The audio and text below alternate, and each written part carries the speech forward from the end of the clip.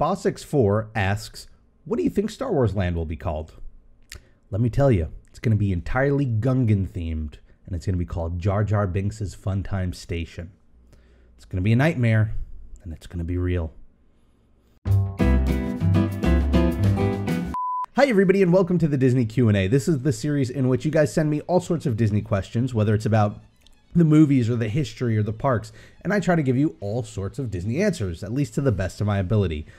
Today we're going to kick off the episode by talking about answers from the last episode. I had to ask you guys, what sort of physical models of Disney buildings would you love to have in your home for collecting?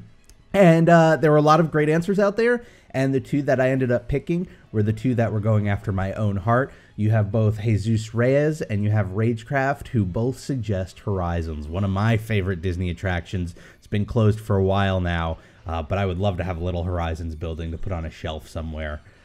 That said, let's just jump right into questions.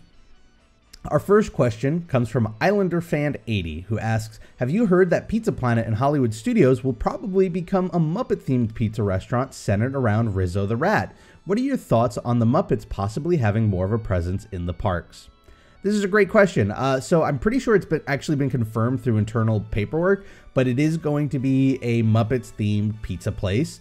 It's going to be quick service. It is going to be called Rizzo's Pizza or PizzeRizzo or something like that. So, you know, all of those rumors seem to be spot on. And I love the idea. First off, I love the idea of getting Pizza Planet out of there. It makes total sense, right? If they're building Toy Story Land on the other side of the park, it seems odd to have a Toy Story restaurant over in its own corner there. So they had to get rid of it and put something there. And you have, you know, Muppets 3D over there. So, you know, it's nice that rather than looking for something new or putting something Star Wars related or something completely unrelated to the Muppets there, they are expanding their Muppets presence a bit. Now, I don't know if that's indicative that we're going to be seeing a whole lot of expansion for the Muppets. I wouldn't be surprised if they had those plans at the ready in case the movies that they had done over the past few years were like really big and brought back the Muppets in a big way. I'd imagine they probably did fine, but not that amazing. So I wouldn't be surprised if like this is where it stops. But I like it. I like the Muppets. You know, I like Rizzo because he's got sort of that New York cliche vibe about him, and coming from New York, I like that idea of, you know, almost commemorating the streets of America almost in a weird way by like putting a New York themed restaurant there where Streets of America sort of used to be. So I like the idea. I hope they open it soon. I hope I get to check it out. I hear it's going to be something like a year to put together. So hopefully I'll, in a future trip, get to check it out. Our next question comes from Tiffany Hills Kohler, who asks, if Disney hired you as an Imagineer and told you to come up with an out-of-the-box idea for a ride-based hotel, what would you do? This is almost sort of like an Imagineering for Dummies sort of thing, but we don't do hotels over there, so I figured it'd be cool to cover here. Here's two-part, ride-based and out-of-the-box. Here's what I'm going to go with. I love space. I love science fiction. Let's do a spaceship, not Spaceship Earth, although that could be really cool. A Spaceship Earth hotel where instead of each building being like a different sport, the way the All-Stars are, or like a different movie genre, like All-Star movies. What about a hotel where each building's a different era of human history? So you have the Egyptian era, and you've got the prehistoric era, and you've got the Renaissance and Rome, and you've got all of these. That's actually pretty cool. Maybe it's a little too close to Pop Century an idea, but what I was going to go with was not Spaceship Earth. I was going to go with Mission Space and say, what if you did like a like a space station themed hotel? I think that'd be a little out of the box. You have super sci-fi rooms, all super fancy, and you know, you do like a true hotel. You know, there's hotel style, motel style. Hotel style is where, you know, when you exit your room, you're in a hallway in a building, and motel style, you exit your room and you're outside. So think of like Port Orleans and the All-Stars as motel style. Think of like the Contemporary as a hotel style. If you did a hotel style one where like you're in a room and then you walk into the hallway and it's like a space station, that'd be super cool. If you want to go the next step further, make like an internal bus station. So like you could just, once you like pull in the bus, you're inside the whole time, and you make the windows look like you're in outer space. And it'd be very, very immersive. Probably not for everybody who wants to enjoy the like summer sun in Florida, but you know, you asked for out of the box, so that's out of the box. And that's going to actually be this week's question. So for you all, I would want to know what ride-based hotel would you want to see? What would it be like? What would it be themed for? What ride would it be based on? Let me know in the comments below. I'll pick out a handful of the ones I like and I'll feature them in the next episode. Our next question comes from Eric Gregarious, who asks, will the water parks be closing in September? The answer to this is yes and no, Eric. They will be closing this year and they will be closing for an extensive amount of time for refurbishment, but it won't be in September. So this information is all off of touringplans.com, and it is all subject to change because that's how plans work. But as of now, the way it's going to work is Blizzard Beach is going to close on October 23rd, and it will stay closed until December 25th. Now, on December 25th, when it reopens, Typhoon Lagoon will be closing, and then that will reopen on, I think it's March 12th. They're both, as far as I can see into it, they're closing for just refurbishments and sort of upkeep. It doesn't look like they're doing anything wildly different with the parks. So I don't know if there's going to be anything new to check out when they do reopen. But yeah, they're using the winter months to do that, and they're being smart about doing one at a time. So for those, you know, maybe from up north who can deal with a Florida winter and still want to go in the water, like there'll still be a park available for them to go to. Our next question comes from B-Fish Alex Imagineering, and this is a good one. With the opening of Shanghai Disneyland and attractions such as Roaring Rapids, Bob Iger's streak of no purely original attractions is broken. Do you think after the planned projects have been built, such as Star Wars, Pandora, Toy Story, etc., that there will be an increased presence of original attractions in the parks, or do you think that from a business standpoint, cross-promotion is more successful? So, just to throw this out there, and I haven't looked into like a full list of attractions, but when I highlight the fact that Bob Iger hasn't put out like an original IP attraction since he took office as CEO, that is specifically for the US parks. I do believe there might have been one or two attractions earlier on that came out and were built while he was CEO. So, you know, it's not a purely around the world sort of thing, but here in the States, you know, from everything I've checked, and nobody said differently so far, so, you know, I could be completely wrong, but I can't find that information. There hasn't been an original ride in Disneyland or Disney World since Iger became CEO. Now, some people will point to Expedition Everest. However, that was greenlit under Michael Eisner. I think that's sort of a special case because the plans were made and everything was set in motion while Eisner was still the CEO.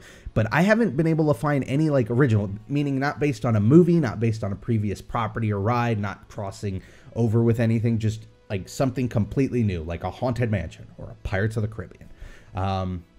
But yeah, over in Shanghai, there have been some original ideas. And honestly, maybe it sounds pessimistic, but I don't think that means we're going to start to see original stuff here in the States. For one, you got to remember Star Wars. Well, okay, maybe the answer could be yes, but for different reasons, right? Because you're saying after the planned projects, which includes Star Wars Land, Toy Story Land, and like Pandora. But you got to remember, those are going to be a couple of years out, and Iger is expected within a year or two to step down as CEO. So yeah, it is entirely possible that by the time those projects are done and somebody else is CEO of Disney, that we will start to see original stuff. That depends on who takes the seat. That depends on how they want to run the company. And that is such a big what if. I think it's a little unfair to try and make that guess. You know, I think you could go either way. You could have somebody who takes in that seat and they want to set themselves apart from Bob Iger, and that means doing things completely differently and still trying to keep the company fresh, and that could very well include original rides. However, you could also have a CEO take over who sees what Bob Iger did and thinks this is what worked, this worked well, let's keep doing that, and then in that case you might not see some original stuff. I mean, there's no doubt that the cross-promotional stuff is successful. It does work. The real question is that the only way to go about it? Think of something like Pirates of the Caribbean. That is a trilogy of films, or 4 films, going on 5 films now, that are highly successful, and they're based on a completely original ride idea. They tried with the Haunted Mansion. Didn't work out so well. They might be trying again with the Haunted Mansion. Hopefully it does a little better. But, you know, there is value in creating original properties because those could be the next big thing. So it's definitely important. It's definitely something I hope that they do, but it's hard to tell if it's ever going to happen. And then finally, our last question for this week, and the one I've been putting off because I still don't fully know what the answer is, but CamLax1081 asks, what Disney movie do you think most deserves a ride, and what would the ride be like? Now I'm going to save like the what would the ride be like part, because it seems more like a Imagineering for Dummies type topic, which is a series Christine and I do where we sort of come up with ride ideas. But as for like what Disney movie, my first thought was like what animated films, which recent ones haven't gotten, any treatment, whether it's Zootopia or maybe an upcoming Moana or something like that. But, I don't know if that necessarily needs to have a ride. And then I thought the classics, and the thing is with the classics, if it doesn't have a ride already, does it really deserve one? If something like a Robin Hood, which is considered a classic and a lot of people love, isn't popular right now enough to warrant a ride, should it really have one? Does it deserve it?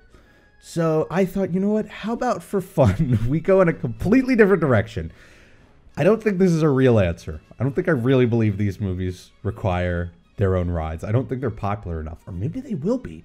But what if we made a couple of rides based on some Disney Channel original movies from like the late 90s, early 2000s? I'm talking about a Brink ride. I'm talking about a Xenon, Girl of the 21st Century ride. Maybe, like a Hocus Pocus ride if you want to get into like a Halloween or scary themed.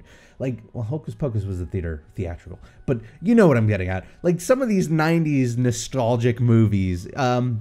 I know recently to celebrate one of the anniversaries, they had played like all of the Disney Channel original motion picture films in a row, and there were a ton. I remember growing up with these. This was a great endeavor by Michael Eisner. You got to remember, Michael Eisner, he got his start in television and then moved into movies and then became CEO of Disney. And so one of the things that he popularized when he was younger was the idea of made-for-TV movies and doing them extremely cheap and making them like these big draw events. And that's eventually what he ended up doing with the Disney Channel, and it was highly successful. I mean, think back to your favorite Disney Channel original movie. Like, there were so many great ones out there, and there was a lot of variety, and they were done on the cheap, and it just worked. Maybe a ride that pays homage to some of the best of those. I would go with Brink or Xenon. Those were honestly my two favorite Disney Channel original movies. Anyway, I want to thank you all for watching. I'm going to throw another question out there. What was your favorite Disney Channel original movie? So you can either answer that, or you can answer the other question, which is what would your ride-based hotel be? What's that idea? I'll pick some of the greater answers, and I'll feature them in the next episode. If you have questions you would like to ask for the series, feel free to leave them in the comments below, or you can let me know on Twitter. I'm @RobPlays. I want to thank you all for watching. If you want to see more Disney videos like this, all you have to do is hit that subscribe button. I do 3 a week, so they'll just go right to your little inbox, and you'll get to enjoy them.